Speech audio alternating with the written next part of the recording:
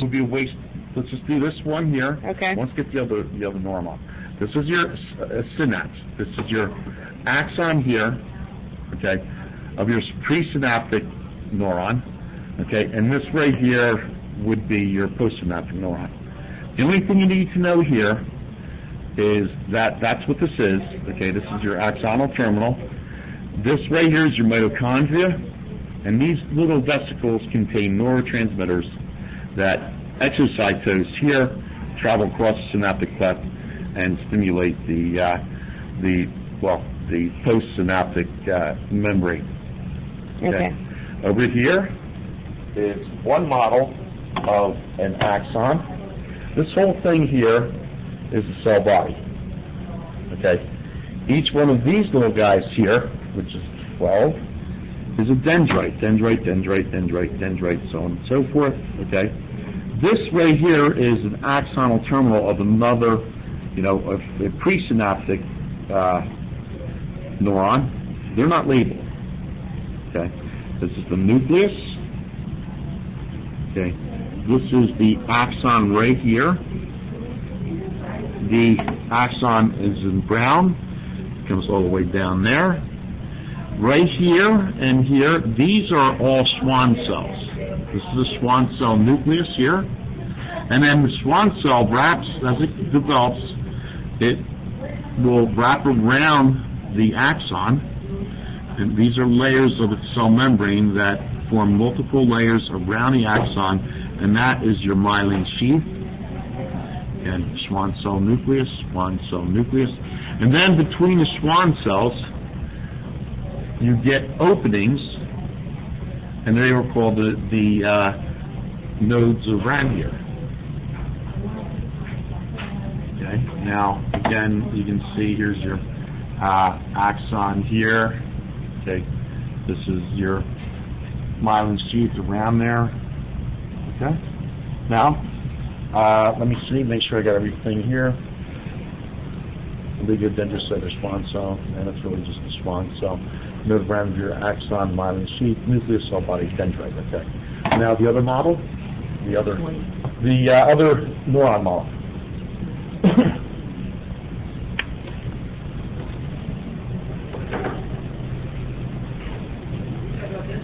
No. That's keep that over. That's there because that'll be next. Oh, the one that has the cell body on it and everything, the neuron.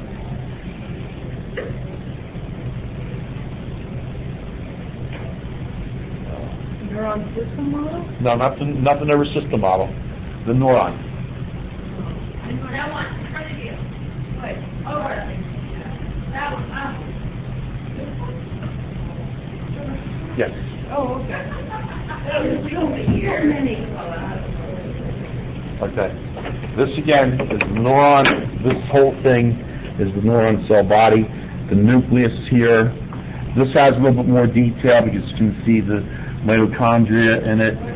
Okay, you can see the Golgi apparatus here. These right here are dendrites.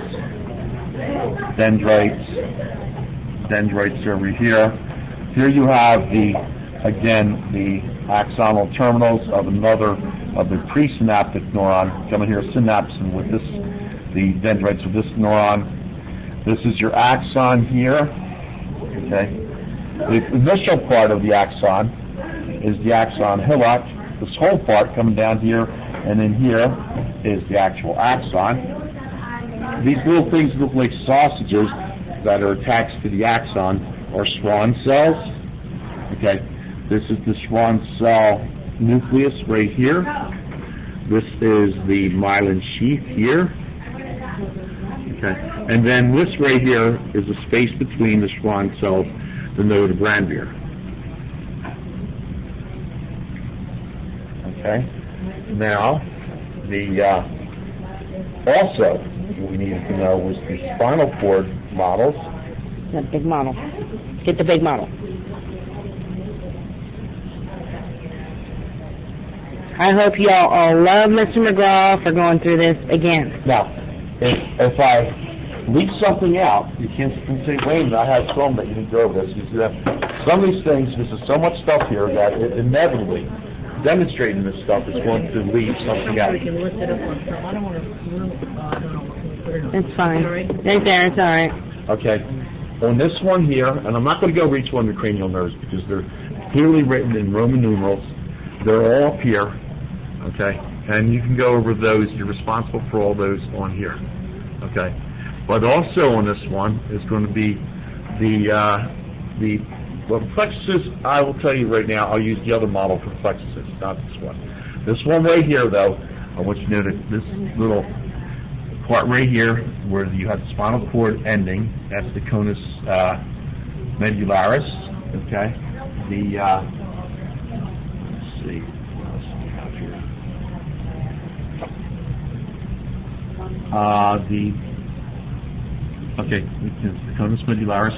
The filum, the filum terminale, number 15, coming down here, okay? The denticulate ligaments. Each one of these are little projections of the pia mater that come through, and they sort of fix the spinal cord into the vertebral canal. Okay, this right here coming down here looks like a bunch of little lines leading here. That's the cauda equina, and that's the most important thing here is the cranial nerves and those three things. Now, you probably have to start taking some of the stuff back. Okay. The other spinal cord model. Flat one? The flat one, yeah. Yes. The one that has the entire little man.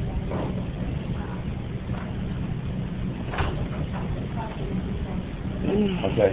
This right here. You need Little man. You need to know on this one, the plexuses. Up here, you'll see the cervical plexus. Okay, on both sides here are the brachial plexuses. Down here, and I can't see that number, so I'm not going to even attempt it, okay, is the the lumbar plexus, and then down here is the sacral plexus. Okay? Again, that's all you need to know on this model here are the plexuses. Okay? And I'm not sure what else we have to go because it's like this was 2 weeks ago, but I'm pretty sure the cross-section of the spinal cord, there's two of them. Yeah, where's those?